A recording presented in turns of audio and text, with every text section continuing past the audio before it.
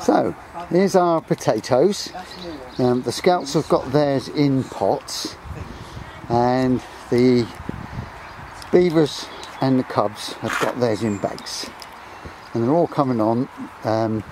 This evening we've just made up some of them. We've put some more soil in the pots. So let's move on down and have a look at the rest of the plot.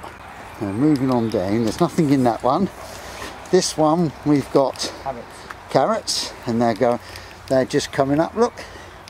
So we've got 3 Scouts have got carrots in this bed. Then the next bed we've got runner beans and broad beans, and then the next one is peas. That's Elizabeth's peas.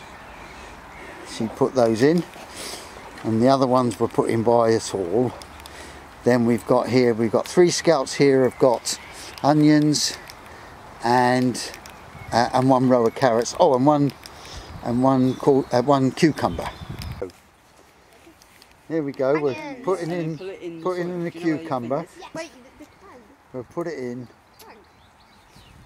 Oh, it's just going to have a little bit of plastic right down there with it. Now the next thing now is to water that in. Then we've got the compulsory strawberry pot, of course, and then that's it for now. This bed is going to be beetroot, and there's 1 cucumber that Jack's put in. So look at that, and then we're going to water that in. And Jack's got a cucumber, and he's got his name on it to remind everybody that that is his. So basically that is our beds up to yet, and then we've still got some more to do.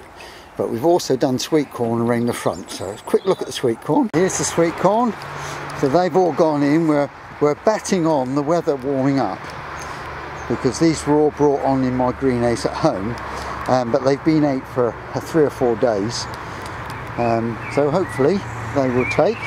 The kiddies have put them in, and we've got 1 group tomato plant there and a self-sown potato, but there will be some more tomatoes at this end.